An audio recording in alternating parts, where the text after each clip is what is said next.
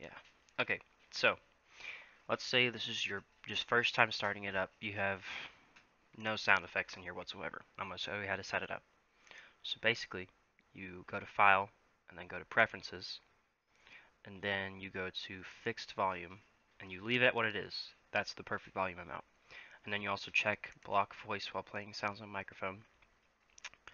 And then ignore that because that's just my Bitcoin. Then you go to Hotkeys. Now these hotkeys will let you play files when you hit a certain button.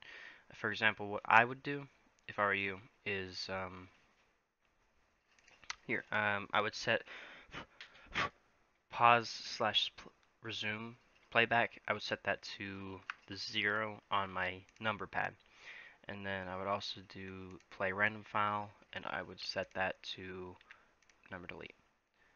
And then interface, you can actually set this to dark, I think. Yeah, there we go. So now it's in dark mode, and it's going to play everything correctly.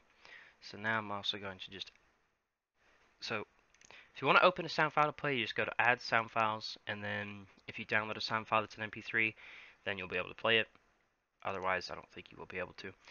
But now I'm going to hit the dot on my keyboard, Baba Bowie. and it played the sound file. And I can also hit the play/pause button over and over again, and it'll pause and play. Baba Bowie.